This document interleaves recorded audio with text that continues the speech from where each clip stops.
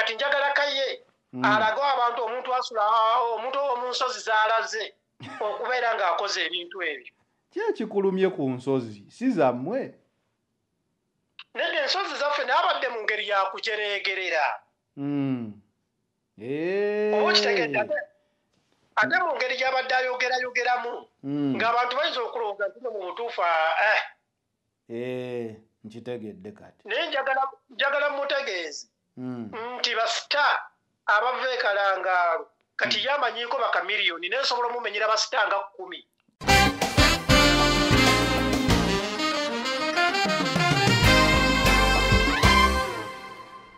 Mukulu Eddy Mezaya, tusanyuse nnyo okufunako ku The Final Channel olunaku olwaleero. Ye taata, nkuwulira bulungi sewo. Era ng'ensasagga eriwo, Kaye Wisdom. Ye taata. Ng'akuli bubi, babadde mu kujjukira omugenzi AK47 n'agamba leero kaalabe Eddy Mezaya gy'ava. Naye amawulire galabika si malungi. Si malungi lwaki? Ndalabye nga anafuya mu kiki ekigenda mu maaso. Gwe kikyolabye? Kyemmanyi olina okuba obirabyeko. Namulabye, amazima gali nti namulabye. Yesewo. Ng'ali n'omwami bamuyita Kalamu Dyansa. Ku Uganda byogere. Ku Uganda byogere. Naye yannemye okutegeera obulungi. Olw'ensonga emu. Kaye alabika ayina by'akozesa.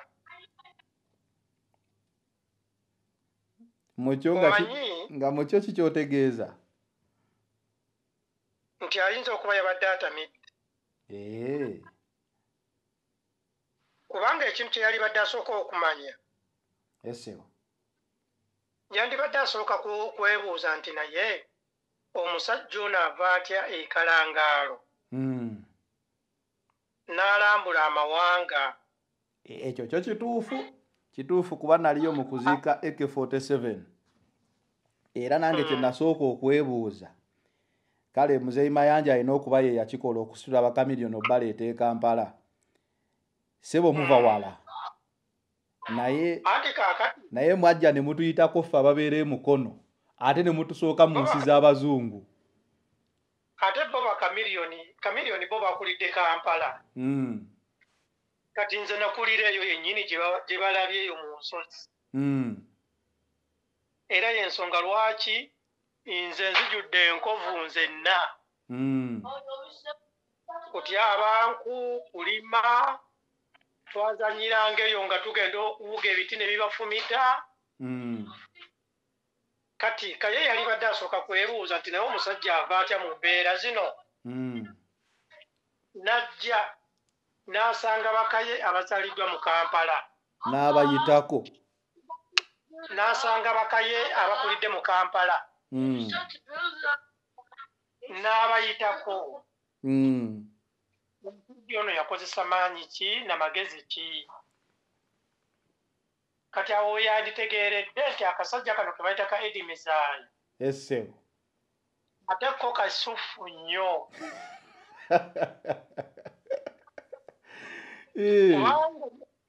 Kubanga n'ekirala. Kamiliyoni amaze ebbanga ng'ayimba. Ne baganda be. Ng'ate sita. Nga teri muntu n'omu yali ateekedde nti bava Kalangaalo. Yesewo. E Kalangaalo bategeddeyo nga Ekke amaze okufa bambi nga bageze okumuziika. Abantu bategera nti ne bano be Kalangaalo. Ndijjukira. Naye luli abantu baalinga bamanyi nti e Kalangaalo wavaayo Eddy Mezaya yekka. Kitegeeza nti nze ndi wanjawulo okubeera ng'ekitundu bwe kityo nsobola okukimanyisa ensi. Ate n'otaswala namu ku kitundu kyo. N'abasajja bakamiliyoni ne bawulira nga kati batandise okwogera nti ava Kalangaalo. Kati bakaye baali badde beebuuza ne bagamba akasajja kano nga kayitirivu. kubanga njagala nkubuulire bwana Zanero. Yes sebo. Njagala nga sinnagenda direct ku Kaye nsooke nkuweemu katini ku biography ya Eddy Mezaya. Jimpe muzeeyi. Nze taata wange saamulabako. Nawulira ogamba gavumenti ya Museveni yamutta. Era taata wange kituufu bamuttiraawo Makindye mu Barracks. Yali mubbi wabula bamukwata ava kusuubula ne bagamba mbu nno alabika atwalira abasirikale b'obote bya kukozesa mu lutalo. Era ne bamuttiraawo ne bamukwata akasajja kano akavubuka akati akalina ssente nnyingi bwe ziti ne bamutta. Kaakati taata wange saamulabako. Mbozi mama yagikuwa. Mama yagimpa bataata abato basenga. Kaakati nze ate n'ekirala nze muntu atalina birth certificate kuba nze banzaalira mu bitooke. Ekyo wakiŋŋamba lwe twasisinkana juzi wakomawo ke Uganda. Yes, kati maama wange yali talina ssente. Kati omuntu eyazaalibwa mu mbeera bw'etyo. Nze nasomera ekalangaala eyo paka P3. Nga oli mu muti oba essomero lyaliyo? Twali tusomera mu muzikiti. Mu muzikiti? Yes, kati nze ewaffe olaba ettawuni gye mwayiseemu nga mugenda mu bakamiliyoni. Ku mulundi guno saagenze naye twayitayo nga tugenda oziika Ekke nabadde mulwadde. Kati tawuni gye bayita ey'ekalangaalo, tawuni y'ekalangaalo. Nze we banziika. Kati ffe tulinga nga bw'olaba bwe tugereza ku Kampala nti Kampala bagibalakye post office. Nti nze banziika mu paaka. Oba ku City Square awo. Oba ku City Square ey'ekalangaalo. Si Kampala nti ate Kampala ate mu mutwale Makindye oba Nakawa. Ate kati bakamiliyoni. Babaziika Kampala Makindye. Makindye mu nsozi eyo. Ng'omaze okuyita mu tawuni. Mu kibuga wakati.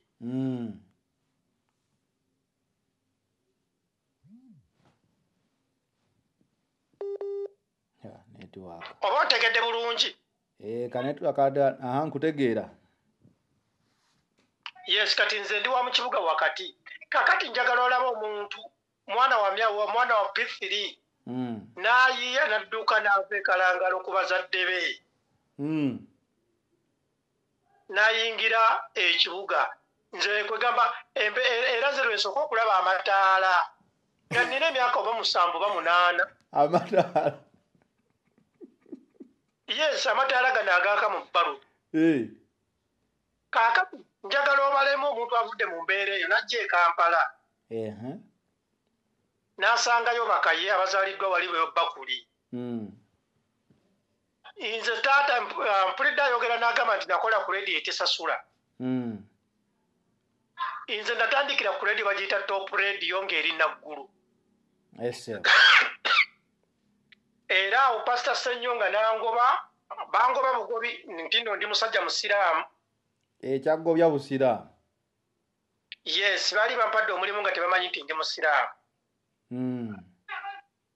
Ne bwe baamala okukimanya ate nga ntambuzzaako emyezi nga 6. Ne bangoba. Era nakolanga puroguramu nga bagiyita Munnayuganda ng'ebeerawo buli kawungeezi okuva 8 paka 10. Kaakati nenkola ku Top TV nga nkola puroguramu bagiyita Top Tunes. Buli lwa Sunday. Ompulira muganda wange? Nkuwulira. Top Tunes. Njagala mukoda. Top Tunes ye kukeba okutandika okubalaga ono w'ettabu gwe twalabako juuzaawo. Wulira nti nedda nkujjira muganda wange. Nenvaako ne ngenda nenkola ku KIU. Awo ekansanga. Awo nembeererawo manager nga nze manager wa radio gye bayita KIU FM. bulungi era nze nagoba n'omusajja gwe bayita omulangira Ndawusi ku radio yasooka ku Kaye yo mukama wange oyo baali bamuleeseyo nga expert mu television station nemugoba ne squad ye yonna nga bwe yagireeta oba otegeera bulungi oyo omusajja Kaye gwali mu kumanyiira nenva ku KIU nengenda ne bankwasa nengenda ne ntandika radio gye bayita Kiboga FM ekiboga era nga nze manager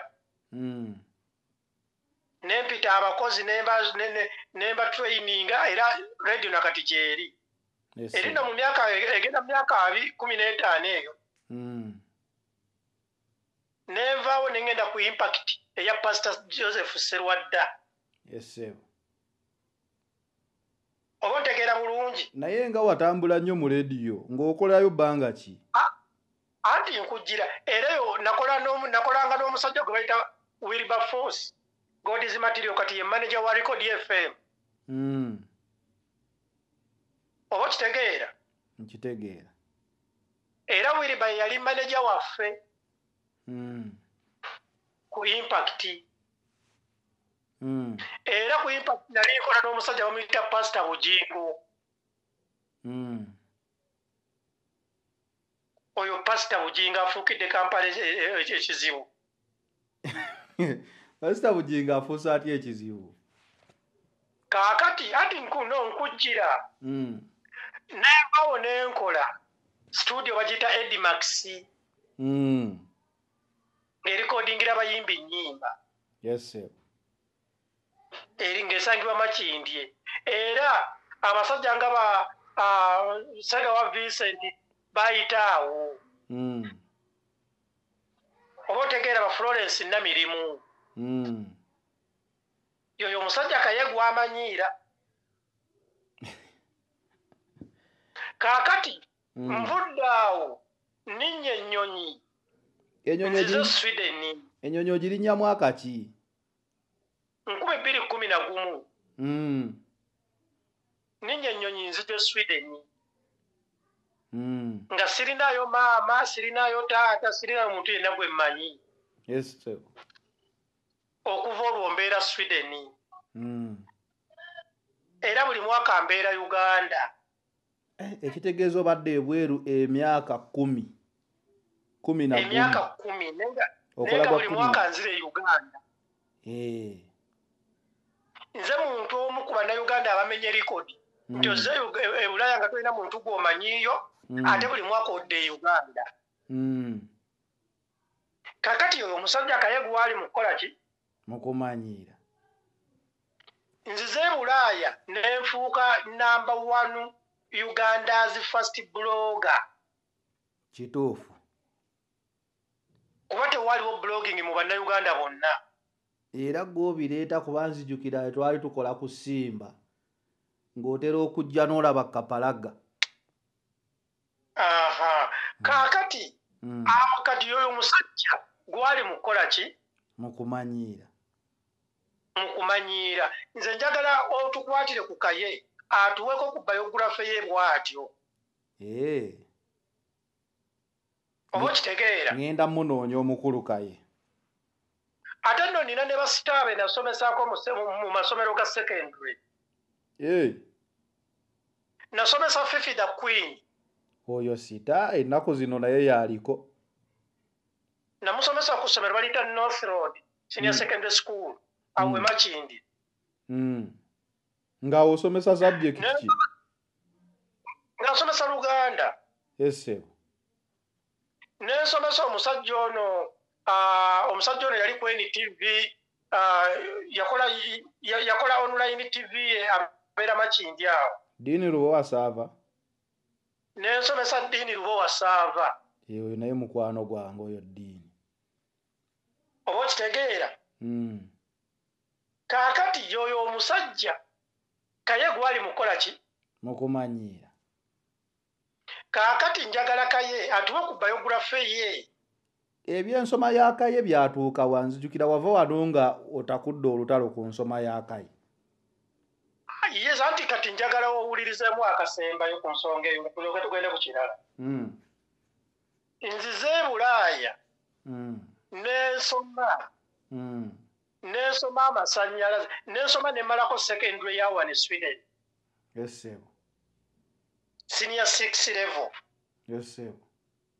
nengenda mu higher college nensoma amasannyalaze emyaka 2 n'ekitundu ebeera diploma yes nemmaliriza nengenda mu transportation nenfuna diploma mu kuvuga baasi omanye ebintu bya wano tebiringa bya Uganda nti omuntu afuna driving permit wano osoma kubanga baliriramu omuzungu okukwasa baasi etikka abantu 8 nga mulimu bazungu banne abakubadde kinene oteekwa okubeera ng'oli wanjawulo nnyo kituufu omuzungu ava liwinga obulamu kati njagala ogambe Kaye nti ndi omu ku bannayuganda abatono ennyo ebintu ebyo ababirina era njagala omugambe nti omulimu wano gwenkola Kaye nga azze n'agulaba asobola okuloota ekiro nga n'aloota nga yina yeetakula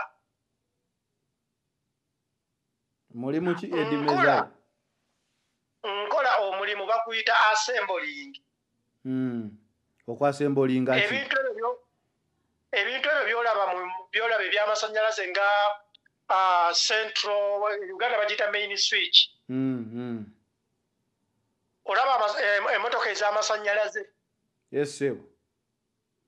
ezo chargers ze bateeka ku nguudo ezo kati Uganda bazirabira mu zifirimu era tuzirabira mu firimu eyo byenkola assembling okuva ku kuuma ku kannatti paka lw'edoji wayalinga ne bagitwala mu maduuka ne bagiguza kasitoma agyagala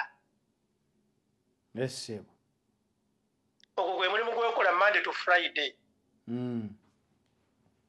kati wiikendi nembeera mu kutambuza abazungu ye baasi bagamba transport afuna mu bazungu oba omufunye uliriza anti nkugambe era si kyangu omufuna eno bannayuganda bagezezzaako bavuga uber oba bavuga special kati wano omuntu avuga baasi abeera ku level y'abantu abavuga train abeera ku level y'abantu abavuga bifeeri bino ebyokumazzi ebinene ebyo abeera ku level ezo kuba gwe zanero njagala obaliriremu okukwasa baasi etikka abantu 8 oba 10 oteekwa okubeera ng'oli ku nnomo olina kuba ku nnomo ng'ate bakwesiga oteekwa okuba ng'osomye kati ebintu bye nasoma mu baasi nze baasi nkimanyi okuva ku natti paka ku natti kati oyo omuntu Kaye gwakola ki gwanafuya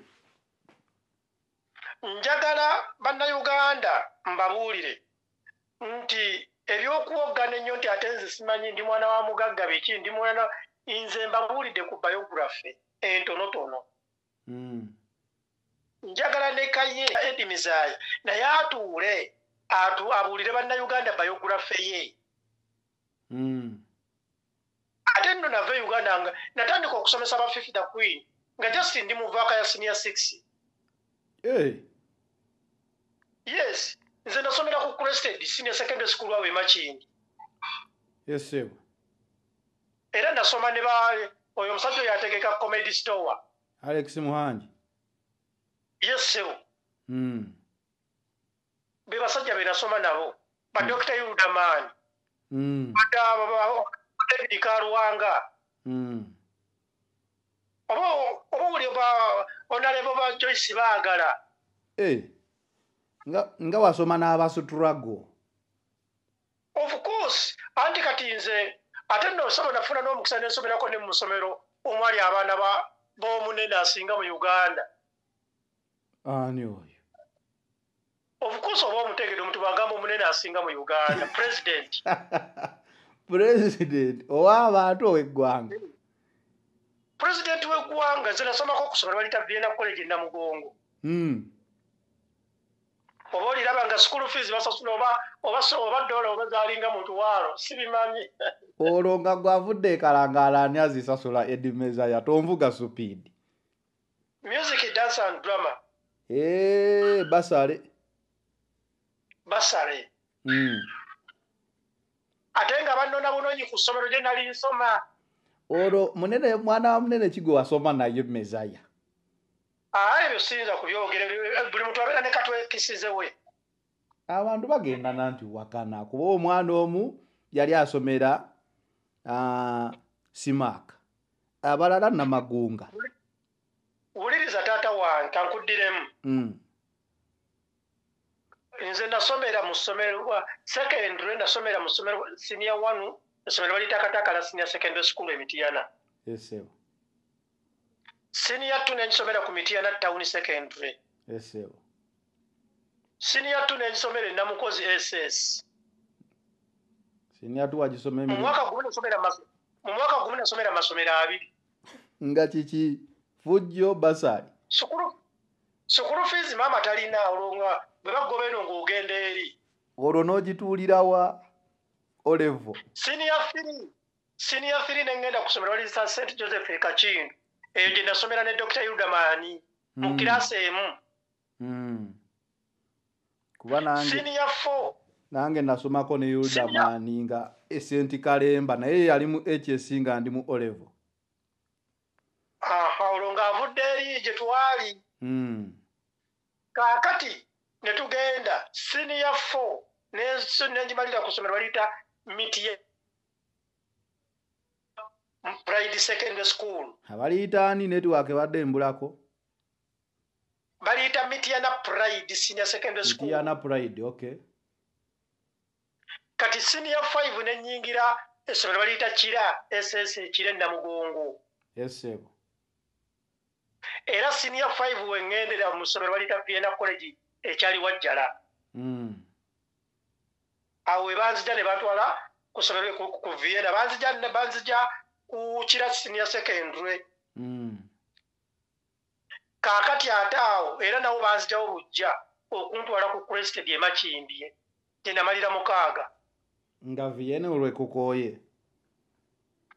Banzijayo nga nali kafulu nnyo mu music, dance and drama.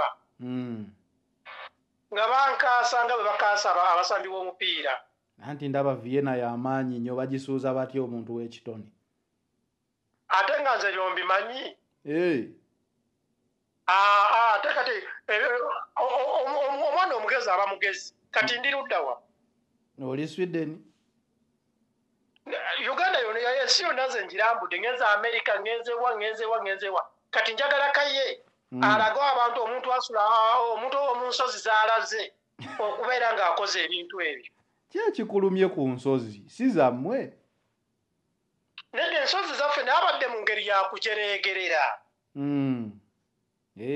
Oba kitegedde ate mu ngeri gy'abadde ayogerayogeramu ng'abantu bayinza okulowooza nti mu butuufu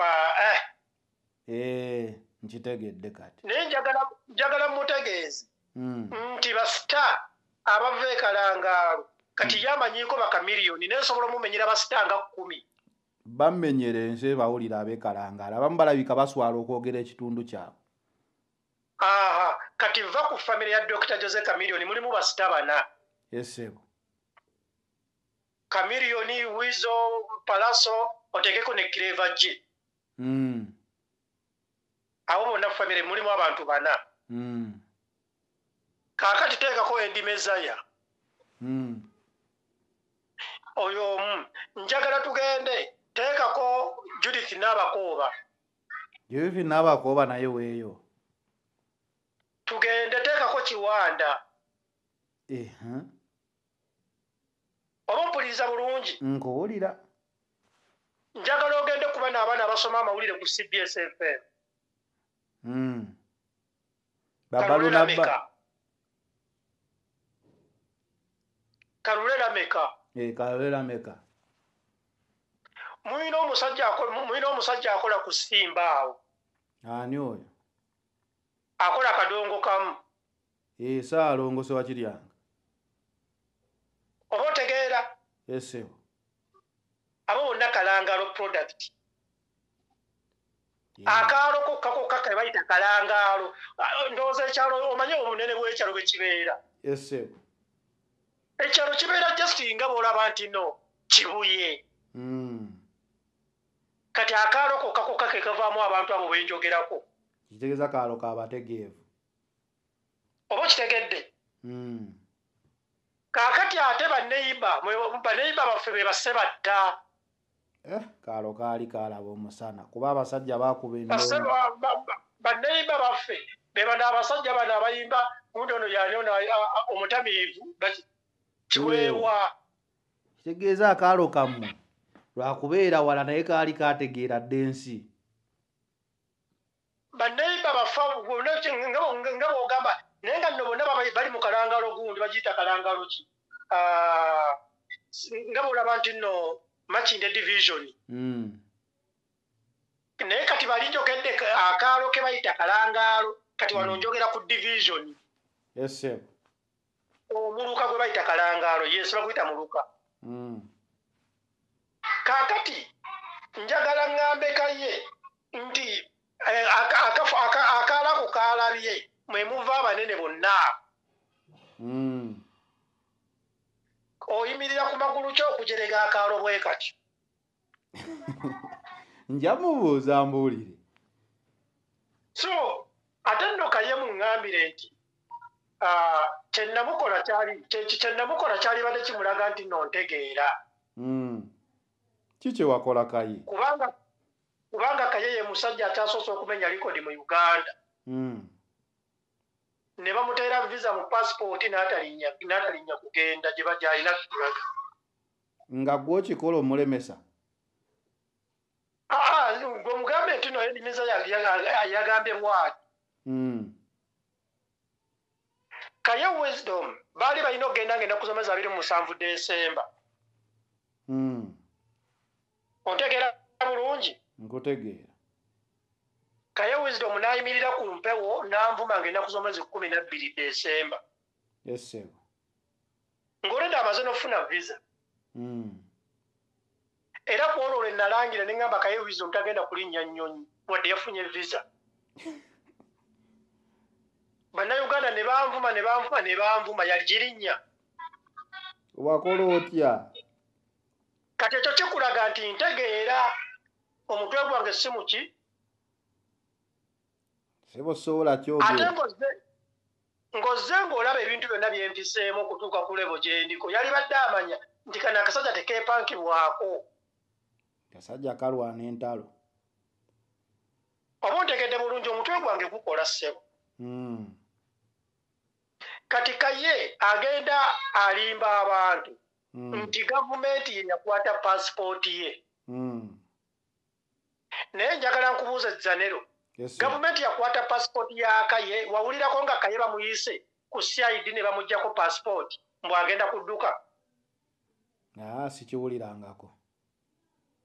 Wawulirako nti Kaye Wisdom abadde ageze ku kisaawe Entebbe ne bamukwata ne bakwata paasipooti ye? Sikiwulirangako. Wali owuliddeko ng'omulamuzi awa ensala ye nti no Kaye Wisdom kwata paasipooti ogituwe? Ebyo byonna bye ŋŋenda omubuuza Kaye nga musisinkanye. Kaakati paasipooti ye baaginona mu nnyumba ye.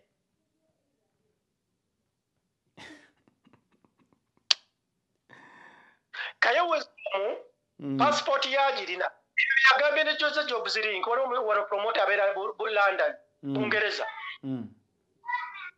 Yamukubaganyiza muno paasipooti ye eri mu mikono gya gavumenti naye n'atayagala kumugamba nti paasipooti yange agiteeka mu visa naye visa yange eri provo ekigenda okuntwalira emyaka ng'ena oba 5 nga sisobola kusaba visa y'e Bungereza kati tasobola kyogera kati enziro ayagala kugisiiga gavumenti nti yakwata paasipooti ye nga lwaki bakwata paasipooti ya Kaye? Sebo nino amawulire ge nafuna nga gandaga Kaye omwaka guno ndowooza mu July alina kuba Bungereza. July oba epaawo sijjukira bulungi. Tubiteeke kuri ekintu kyolina okumanya kiri ekintu kimu era ekivvulu kyali mu kutangaaza mu kugamba kigenda kumutwala kyekiri kyawulira mugamba nabagamba nti nno ebikulu ebibeera wano e Bulaaya 80% bitambulira ku mutwe gwange n'awakana era bwe tubadde twogera nina erinnya lyenjogeddeko nti Jose Jobs Link kiryogeddeeko olyogedde yagenda yalina ekivvulu mu gw'omusanvu gwolowooza ate kati emboozi njijjeewa oba nagijjeewa okugamba mbu nno yagamba Jose Jobs Link nti gavumenti yatwala paasipooti ye ekitegeeza n'ogw'omusanvu Kaye tagenda linnya Nnyonyi mbuuzizza kati oli musajja mutegeevu webuuze nti Eddy Mezaya ate kati ekyakijjeewa kyova olaba nanti nange ekigwiridde mangu ne ŋŋamba tukitangaaze nga ntegedde waliwo ekimutwala e Bungereza naye era mbadde sikuwulirangako mugwa musanvu waliyo show mugwa musanvu ya Jose Jobs Link era Jose Jobs Link Jose Jobs Link era musajja wattu abadde oba ontegedde bulungi nti kati gwe tandika weebuuze naye akasajja kano lwaki koogedde bwe kati ate nga Kaye abadde tannaba kulaga abantu bonna nti mugw'omusanvu alina simanyi waliyo ekivvulu bwe kiti alina gy'ayagala okulaga ogambye bwe barivokinga visa yo omala emyaka emeka nga togenze mu nsi eyo omanye ebyennyonyi sibimanyi nkugambye bwe nti basazaamu paasipooti yo visa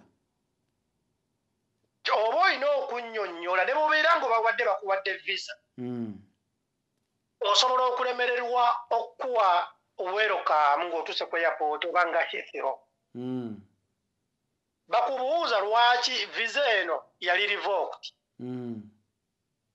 kizibu nnyo okubalimba kubanga buli kimu kibeera mu system wali era bangi be bakomezzaawo otegedde bulungi that is in case ng'osobodde okuyita mu kubamatiza ne bakuwa visa ne bagiteekamu ng'ate akatabo kokalaga nti nokali revoked naye nga mumanyi ebya Uganda omuntu asobola okukyusa amannya oba okitegeera naye waliyo totasobola kukyusa ze ngalo fingerprint so njagala ngambe Kaye nti munnange ntegeera ekyo kyoba omugamba kyokka nti nkola ki otegeera ntegeera atajja kutegeera nti no Eddy Mezaya mutegeevu Kaye ennyonyi y'okubiri bwe mulema ku luno abeera alina kwetooga okutuuka ng'ategedde n'amanya nti n'akasajja ka Eddy Mezaya kakeesonyiwe kubanga nze Kaye kwegamba Kaye ebyo byagenda nagenda ku TV nti oyo ogw'omulambo kwegamba omuntu omubuuza ekibuuzo kiri izi Kaye ogamba abantu nti wasoma nti eraga certificate ajjayo byapa bya nnyumba kati yalowooza nti no mu myaka 11 nze mbadde e Bulaaya nga ntudde butuuzi oba nange ayagala nzigyeyo mbeere nga ye mugambe nina kino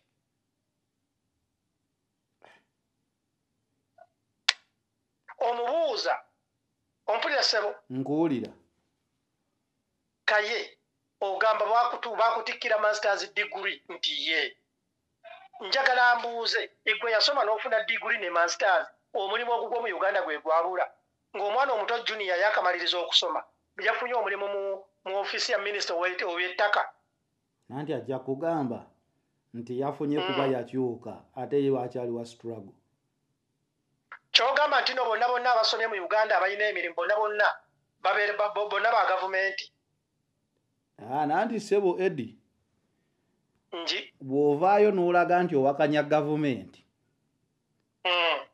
kizibu okuwa omulimu mu gavumenti mu Uganda okuggyako nga kyogamba nti no diguli gyagamba gyasooka okufuna yagifuna nga Bobi Wine waali oba osanga gwali gubuze kuba bangi be batikkidde ate yafuna mulimu ku diguli eyo nja mubuuza no kakati njagala nkubulye muganda wange nze nkuganda obwongo obwange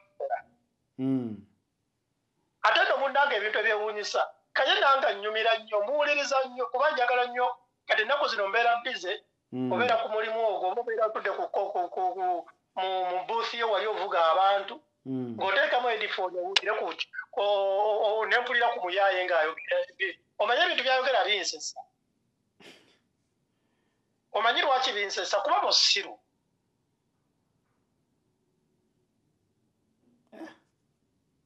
ompulira muganda wange nze nkuwulira ensi yonna ekuwulira kudda final channel ayimbira ddala abantu ebintu ebiri direct nze byebinsesa muwulira nnyo mu bantu nno bensinga okuwulira Kaye mwali nkuwulira omanyi ebintu ebigobako stress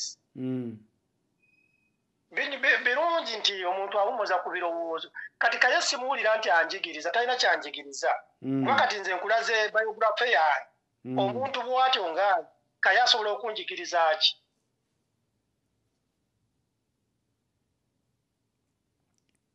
golooza weekiri sikiraba aga Katonda mu ggulu tekiriiwo wabula nze nsobola okusomesa Kaye nze nsobola okusomesa Kaye kuba mu buli kintu Kaye kye yeegomba mu bulamu nkituuseeko era nkiyiseemu otegeera bulungi muzeeyi nkuwulira muzeeyi naye alina byansinga njogera mazima famire ya Kaye ngagga okusinga nze waffe tuli baavu balunkupe naye kasita mwebeezaawo ekyo kyo nnino kyogera ffe tuli baavu balunkupe ekyokubiri Kaye kyansinga kwe kulimba abantu nti yasoma nze nsomedde Sweden amasomero weegali ne bwogenda ku embassy n'ogamba nti akasajja kano katulimba mbu kaasoma kituufu kaasoma embassy ejja kubagirawo biography yange kuba ebyaffe bibeera mu system oba okitegeera muganda wange nkutegeera kati Kaye byabinsinga n'ekirala kwe kuwoggana Kaye akusinga okuwoggana Kaye aludde nga musajja munnaddiini mulokole bwe ne mbajooga kakati y'omulokole yali ludda wa